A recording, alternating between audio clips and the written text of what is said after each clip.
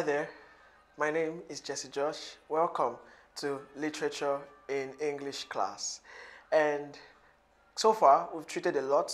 We've come so far as regards, literature in English. We talked about literature, its introduction. We did an overview of what literature was or is. We talked about the forms of literature.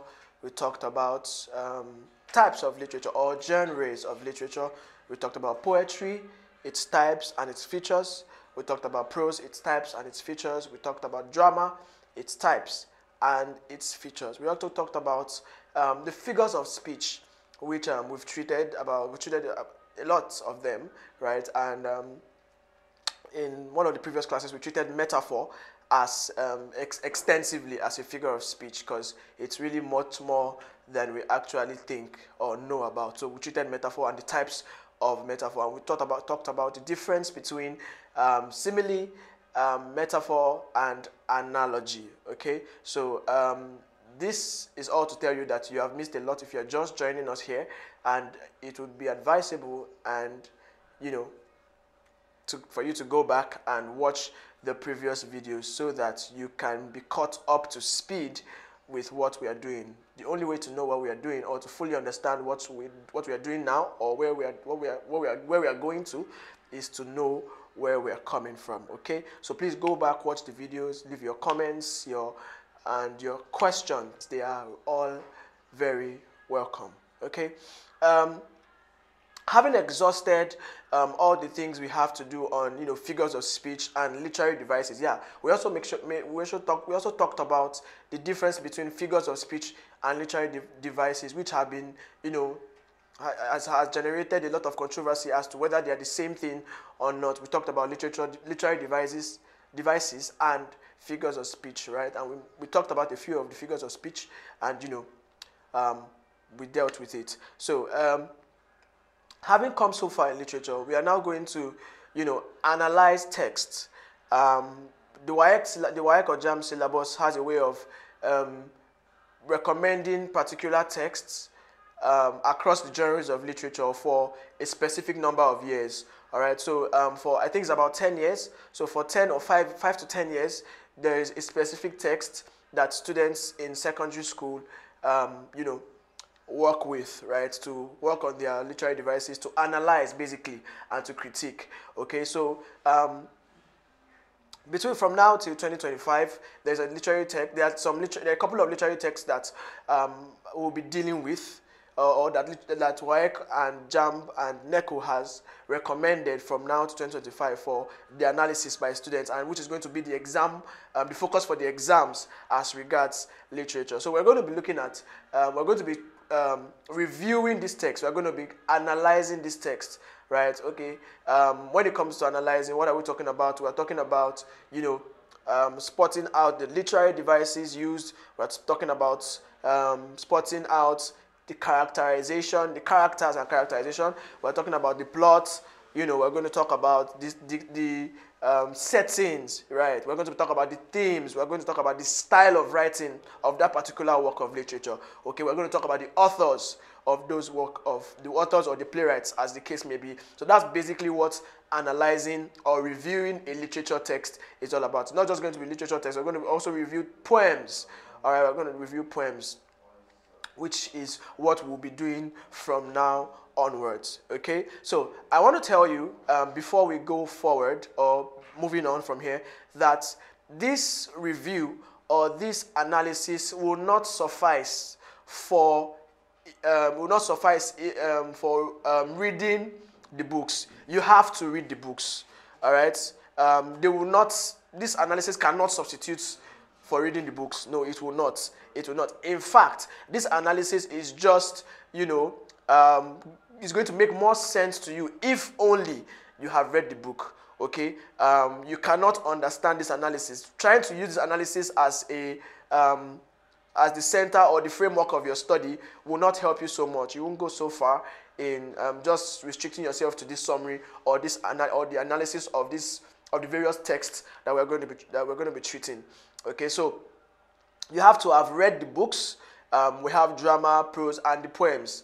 So you have to have read them, and then this analysis will make more sense to you. Okay, All right. So basically, WAEC and JAMB, the WAEC, JAMB, and NECO syllabus has a way they specify this text. So we have African drama, non-African drama. We have African prose, non-African prose. We have poetry, right? I think the poetry is also classified into Africa and non-African poetry. Then we have one drama, one English drama, right? So that's usually from the England, written by English poets or English authors, right? So we have for this session, we're going to be treating William Shakespeare's A Midnight Summer Dream. It's a drama, right? So basically that's it. So we have African drama, 2 African dramas, and 2 non-African dramas, 2 African prose, and 2 non-African prose. Then same goes for the poetry, right? So that is how we're going to be analyzing, or it's in that order we're going to be analyzing these literary texts, okay? All right, so moving on, we're going to be talking about African drama. Now let me just give you, we're starting off with the drama text first, or the genre of literature called drama. We're starting off with those texts. So we have African drama, and under the African drama, we have 2 works, 2 books, Lion and the Jewel, and Let Me Die Alone. Lion and the Jewel, and Let Me Die Alone. Then for the non-African drama, we have Look Back in Anger and Fences. Look Back in Anger and Fences. So we're going to treat these ones, and then we'll move to analyzing or, criticizing the work of prose, okay? And then we'll move on to poetry. I hope you enjoy, and I hope this analysis and review helps you a lot. Okay, like I said earlier, this does not substitute for reading the book. You have to read the book for this analysis to make more sense to you. All right, so the first one we're going to be analyzing this morning is, or today, the first one we're going to be analyzing today is The Lion and the Jewel. Okay, the African drama, The Lion and the Jewel. Let's start off with who wrote this book. So this book was written by Wole Soyinka, Professor Wole Soyinka. Let's talk about him a little for a while. This is called About the Playwright. You cannot just. It is not very, very okay to pick a work of literature and not know a little or a considerable amount of information about who wrote the book. All right. Part of analyzing a work of literature is knowing who wrote it.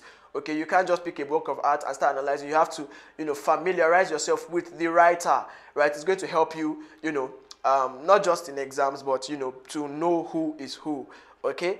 So you don't just know a book and not know who wrote it. It kind of sounds awkward. If it doesn't for you, it does for me. So you have to know a book and then know the author. So let's look at the author of The Lion and the Jewel.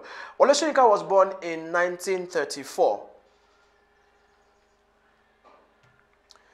His first 11 years were spent in Abeokuta, Ogun State, where he received his earliest education. For his secondary school learning, he attended Government College, Ibadan, while his tertiary education took him to the University of Ibadan and Leeds University in England. All right? He has published about 4 autobiographical works. The Man Died, 1972, Ake. I don't know, my Yoruba is not so good, but I don't know whether it's Ake or Ake. Ake 1982, Isara 1989, and Ibadan 1994. All right. Wole Soyinka also won the Nobel Prize for Literature in 1986. He's the first African to merit such a prize. He was actually the first African to win the Nobel Prize for Literature in 1986. Now, we're not just giving you this statements or this about the playwright. We're not just telling you about the playwright just so you know. Sometimes in exams they bring out this stuff, right? And you have to, if you don't know it, then you would have lost a point or marks, as the case may be. So you have to really pay attention. And even if it doesn't come out in exam, no knowledge is a waste, like they say. Okay. So it's actually the first African to merit such a prize. He was particularly recognized for his plays, which in fact have become his most bounteous harvest of over 30 dramatic texts, including The Lion and the Jewel, which was first published in 1963. So this book we are treating is a very old book, but it seems to still be relevant up to this day, right? It was actually, Lion and Jewel was actually first published in 1963, and this is just one of many of his, dramatic texts. All right. We're going to put a pause to this video, and in the next class we're going to go fully. We're going to start off with the plot of Lion and the Jewel, right? So it's going to be basically like a summary. If you were with us where we talked about how do we put it? Yeah, features of a prose, right? You remember we talked about plots, how that plot is the sequential arrangement of events, right? But we're going to talk about this plot. Of course, this plot will not be very, very comprehensive, which is why I will keep saying till the end of this video, and as much as I have to, that you have to. This analysis is not a substitute for reading the book. You have to read the book for this analysis to make sense to you, okay? So I'll see you in the next class where we'll talk about, we'll go fully into the plot of Lion and the Jewel. I'll see you in the next class.